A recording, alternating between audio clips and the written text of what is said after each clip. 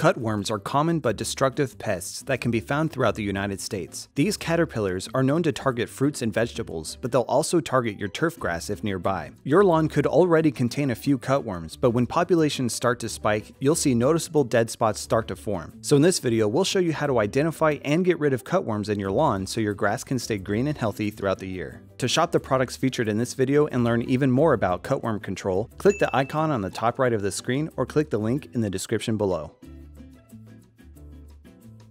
The first thing you should do in any pest control plan is identify what exactly you're dealing with. Your lawn can form patches of dead grass for many reasons, from fungus to pests to stress factors. Cutworms refer to the larvae of certain moths in the genus Agrotis. They are typically 1 to 2 inches in length, but different species will have different colorations. Most cutworm species will have spots or stripes that run from the head to the tail, and they lack visible hairs. Cutworm activity will start to appear in late spring from May to June. Their name comes from the way they eat. They'll chew at the base of plant stems until the plant falls over, appearing as if it had been cut. Note that it's the larvae that do most of the damage, as they'll eat grass and create patches of dead turf. Adult moths only feed on nectar, but adult activity can be signs that eggs are nearby as well. After properly identifying cutworms in your lawn, you'll need to inspect your property to find where they're most active. Check your lawn for patches of discolored or dying grass, typically 1 to 2 inches in diameter. You may find chew marks or white spots along the edges of grass blades. Since cutworms are nocturnal, they'll hide underneath thatch during the day to coax them into coming out. You can flush cutworms out of the thatch and onto the grass surface by pouring a solution of 1 tablespoon of dishwashing soap and 1 gallon of water over suspected patches. Pour 1 gallon over 1 square yard at a time, and any cutworm should surface within a few minutes.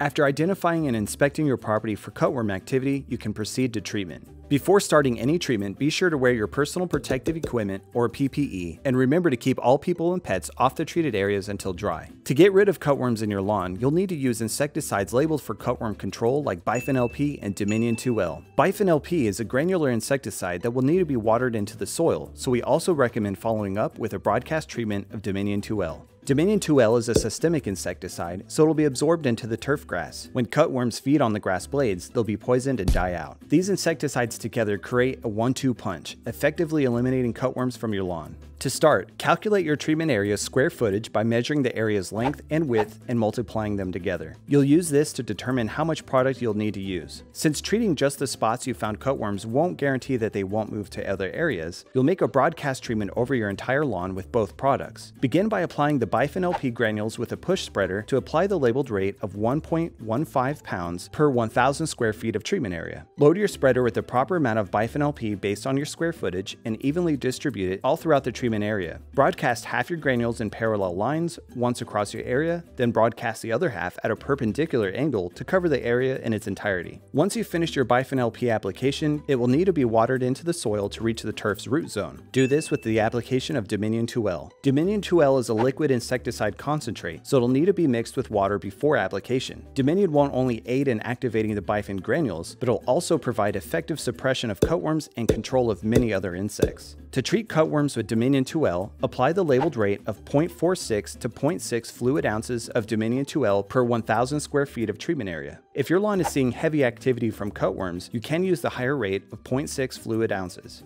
We recommend using a 20-gallon hose-end sprayer since you'll make broad applications throughout the entire lawn, and you want to use enough water to push the Bifen granules and Dominion treatment past the thatch layer. To treat isolated areas of turf, you may also use a 1-gallon sprayer.